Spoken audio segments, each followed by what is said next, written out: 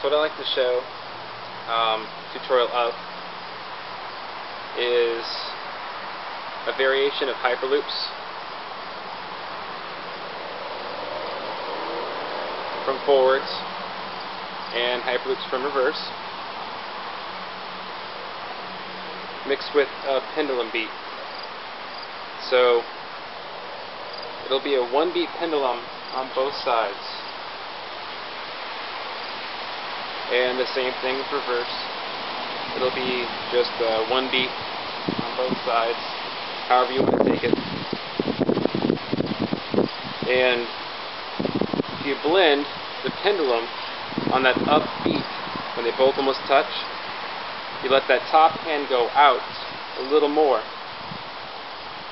and when it comes back, it'll connect with the other poi, creating a hyperloop. So it looks like this.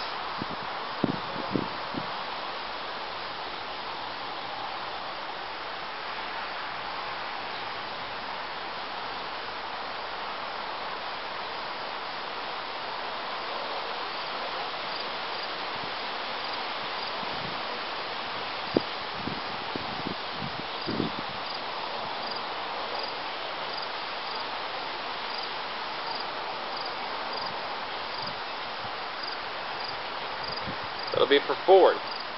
Reverse is very similar, because if you're in reverse weave, you're just doing the 1 beats, and when that apex touches, it comes back and catches as well. So if you know this little variation in butterfly, or split times, where it does that stall above and at the front, right beside your head,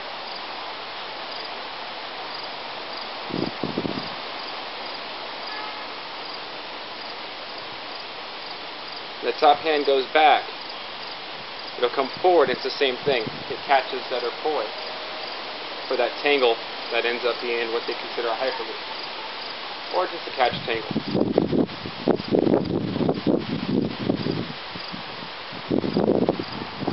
If you really split the timing down, you'll notice they do a pendulum right at the top as well.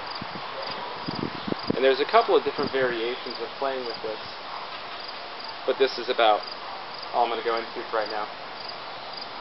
So from forward, at the camera, in forwards, pendulum, or weave,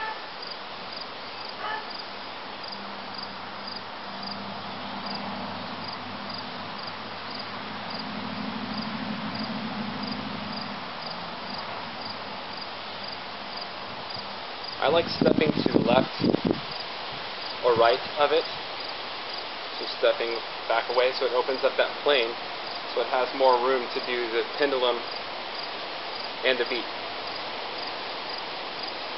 Okay? Now reverse. I find with reverse you have to step out of the way of the poi a little bit more.